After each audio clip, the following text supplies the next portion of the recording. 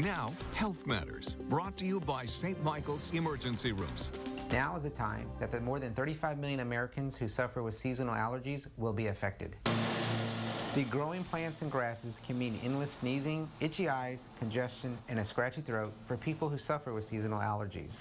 Weeds, such as ragweed in the Houston area, can cause lots of allergy problems. But of course, weeds are unavoidable. So if you suffer from allergies, wearing a face mask while you work in the yard or washing up afterwards can help control an allergic reaction. If you have seasonal allergies, be proactive in preventing your symptoms, such as getting a skin test to help determine which allergens trigger your allergic reaction. Allergic reactions may also trigger asthma attacks. Asthma is now the most common chronic illness in children, affecting 1 in 15. Symptoms of asthma could include shortness of breath, wheezing, cough, and chest tightness. Asthma is best controlled by knowing your triggers and keeping a proactive management plan. Know your medicines and take as prescribed. Also, keep your rescue medicines at hand.